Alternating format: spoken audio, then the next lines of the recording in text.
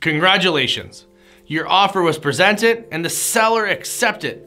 But hold up, if conditions aren't met, the deal could fall through, which takes us to step 7, fulfilling the conditions. I'm Sean Ryan with the Blue Coast team, and let's dive into it.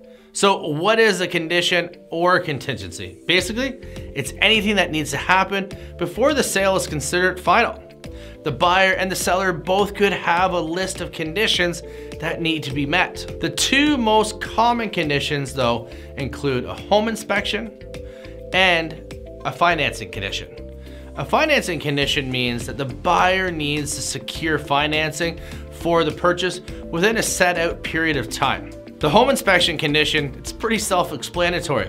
The buyer wants to have the home inspected by a professional to ensure that there's no hidden defects or problems with the home.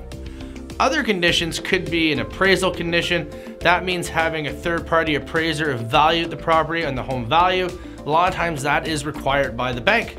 Sometimes there's a title condition, and make sure the people you're buying it from are actually the owners, and make sure there's no judgments or liens on the property as well. Or you may include the sale of your home. That's a condition we see from time to time, and your whole offer is conditional upon you being able to sell your current property.